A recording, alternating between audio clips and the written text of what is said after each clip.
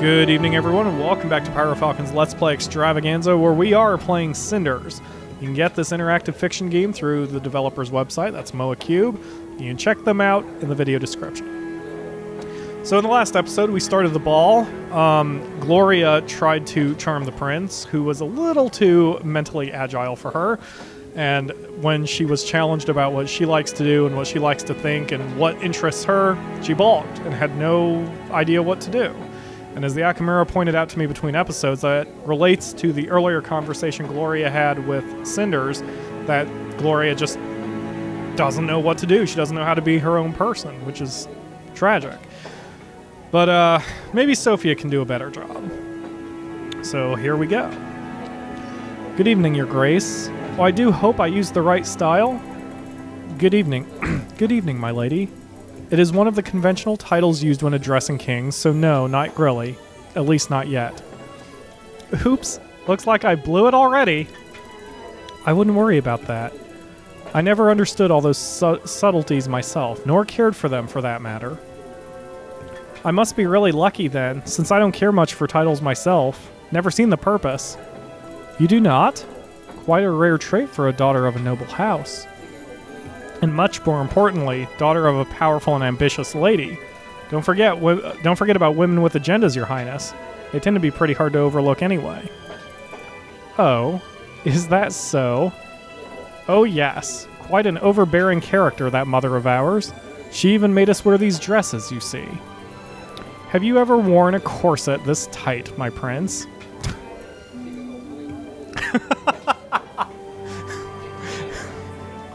She's not only being saucy, she totally shut him down. He has nothing to say to that. No, I've never had the chance, opportunity. Oh, neither had I until today.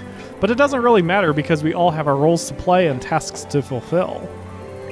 After all, a single night can change the fate of many. Whole families, great houses, dynasties, etc. I can see you're quite upset, my lady. I'm only the younger daughter, and my mother wasn't born into ladyship, so it's second-hand nobility you're speaking to. You don't have to lady me, my prince. All right, if you say so. So are you here because your mother asked you to come against your will?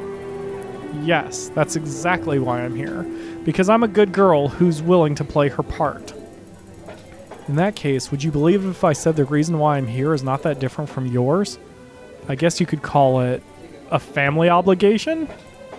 Yes, although my oppressive parent is here in spirit alone, his legacy is omnipresent, his influence palpable. I thought the wine tasted funny.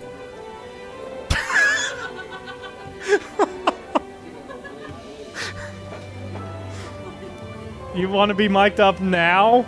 I'm like 20 episodes deep, and now you want to be mic'd up. I'm not complaining, but I'm finishing this out with all my voices, so don't give me any... Don't try to... bogart my lines. Upstage me, yes. Are you organized there? Okay, your mic's hot. She's so adorable. She is. I love her. I love her too. She's so snarky. We need to make her real and then marry her. Yes. Okay. Oh, you don't have to play that shocked look on me. If you're anything like me and your father was even slightly similar to my mother, a joke like that wouldn't make you blink. You're right. Having spent all my life among people trained to keep up appearances, I picked up all the conventional reflexes. Like acting shocked when someone is making a joke about your dead parent, even though everyone knows he wasn't as good a father as he was a king. I feel lucky already. At least nobody ever forced me into a mold of politeness. I shudder at the thought of someone trying. Such a silly concept, this politeness. Lying to each other in the name of good manners. Now call her a bitch. As if honesty was a vice. You are a very original young woman, you know that? Isn't original one of the categories physicians use when they lock you up in an asylum? Technically, I think it's innovative. And I'm serious. I'm glad you're here. I'd love to get to know you better. Oh, sure. Look around. I must shine like a real gem in these murky waters of lies and intrigue. Pure and innocent like the morning breeze. Oh, how lovely it must be to be royalty and speak like that all the time, rather than just when you've had too much wine. You think so?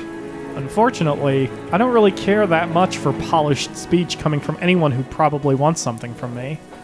As you can see, I'm not really queen material. I'm too stupid to rule over anything. So hold that flood of appreciation and keep flattery to yourself, thank you. She shut him down. Yes. You may be many things, but you certainly don't seem stupid. Yes, my wit exceeds even my beauty. Listen, I don't care, alright? I don't want to be here. Nothing you can say will ever change that. Actually, I think I'm just gonna go now. I've done my job, made a conversation, and I've beaten my sister. I think it's time to finish this. So take care, Prince. Nice ball and everything. What the... Heavens. This ball is turning into a madhouse rather rapidly. Too bad, though. This one I started to like. Aww. I ship them.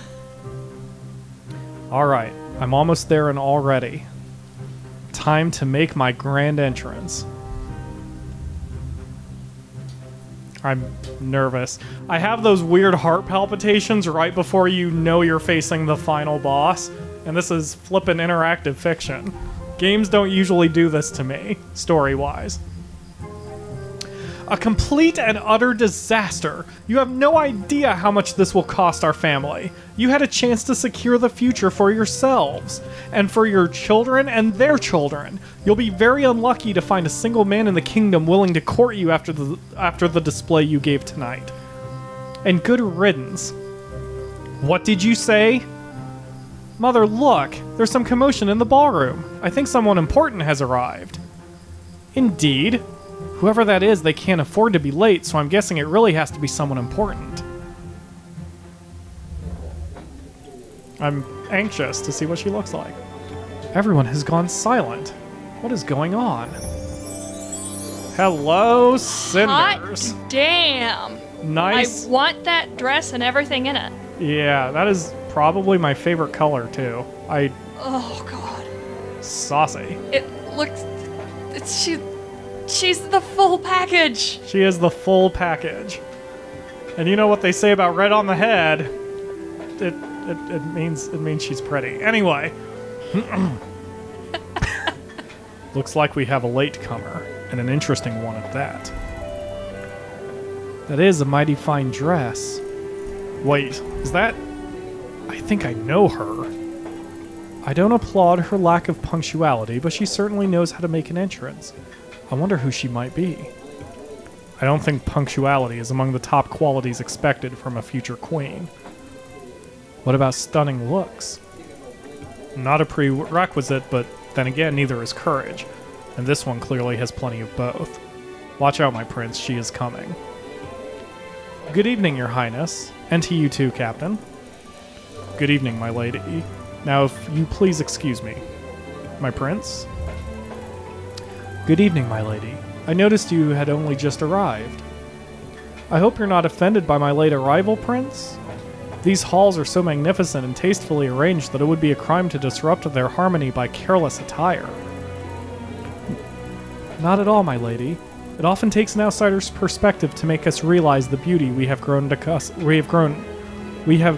accustomed to, especially if it is tangled with memories not equally beautiful. I agree. From my experience, people tend to use beauty as a mask for pain. I guess fine halls are no exception. Neither is exquisite wardrobe. Look around you, my lady. The people you see, beautifully dressed and smiling radiantly. Do you think they are happy? They remind me too much of my own family for me to risk claiming they are happy. Who would have suspected such a young and serene woman to have such painful experiences? Now, who would have suspected it from a prince? One would rather imagine him to lead a life of bliss. A sharp remark. Indeed, it can be blissful as long as it is ignorant.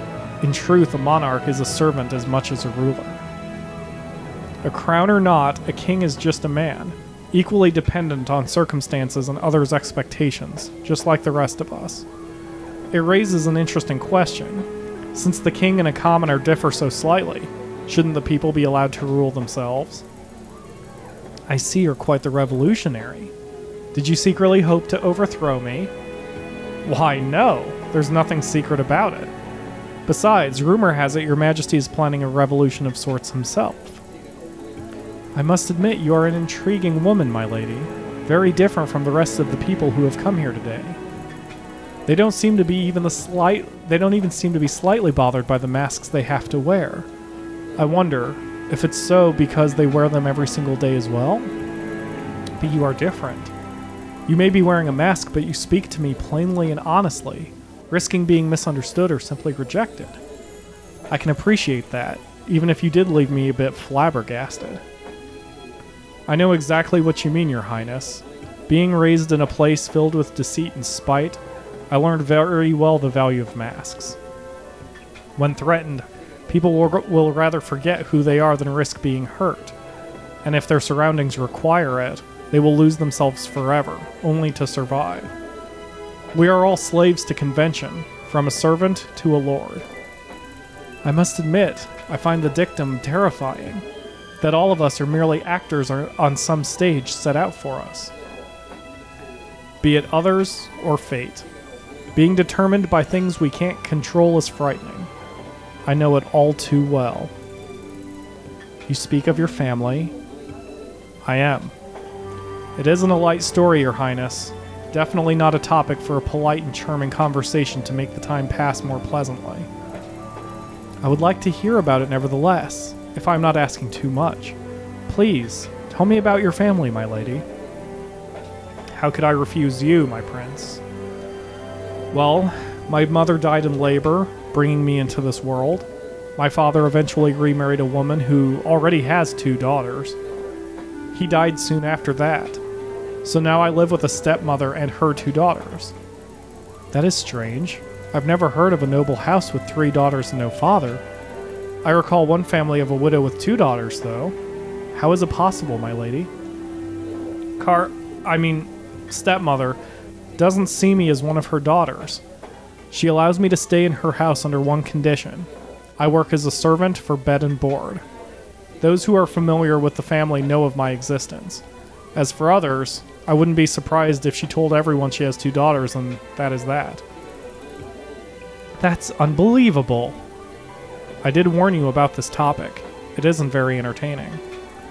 No, I'm glad you told me about it. It showed me how ignorant I still am, and how little I know about my own realm. Well, in that case, I'm glad you asked me about my life. Look at me babbling like a lunatic.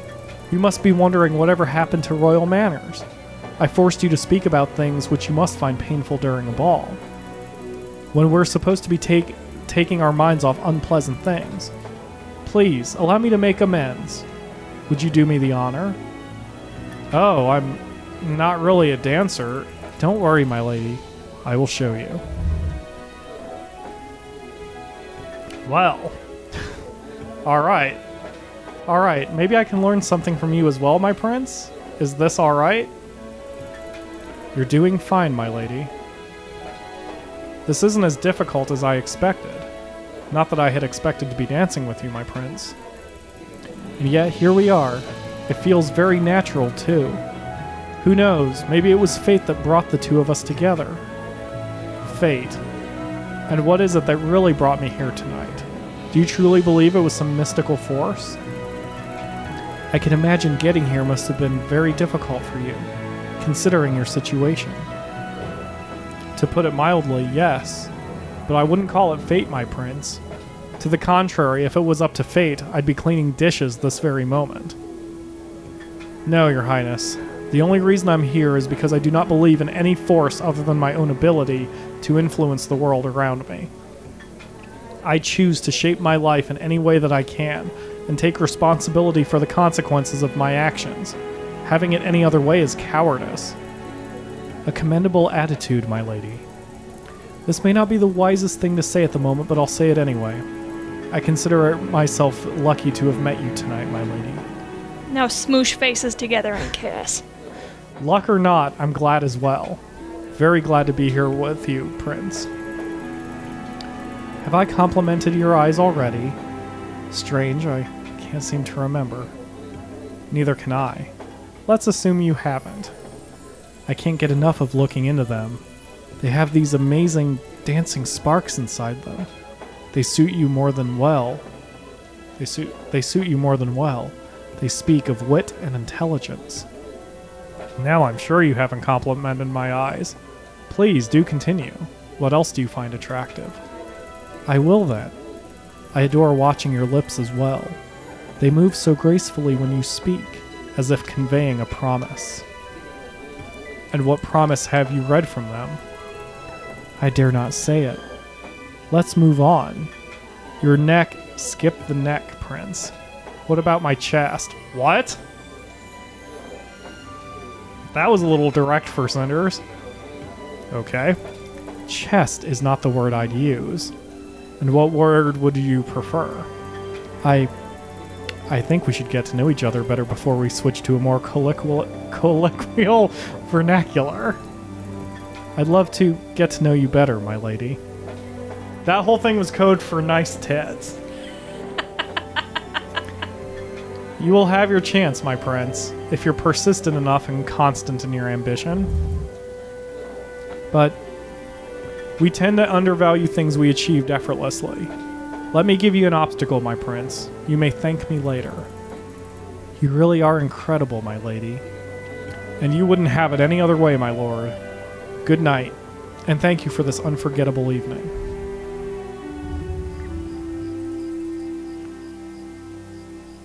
Man, that was intense, and went off in a direction I slightly didn't expect. So we will see the fallout from the ball in tomorrow's episode, which will probably be the last one of this playthrough. But anyway, we will see you tomorrow for another episode. Thanks for watching, everyone. You're mic'd. Do you want to close with a yay? Yay! I closed with a yay. Are you happy?